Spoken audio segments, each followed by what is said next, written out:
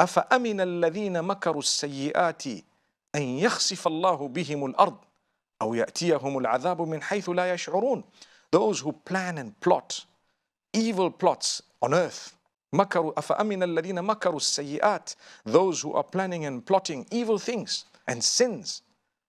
Do they feel safe from Allah Almighty causing the earth to open up and swallow them within? Or for Allah to send a punishment against them? Do they feel secure? Which means, do they really think we cannot do that? Allah is just warning us to say, the punishment is real. We can punish you at any time. We can turn your world upside down if we wish. So what should you do? Well, Revelation says, develop the relationship with Allah and seek forgiveness. Constantly seek forgiveness for the sins you have committed, for those knowingly committed and those unknowingly committed.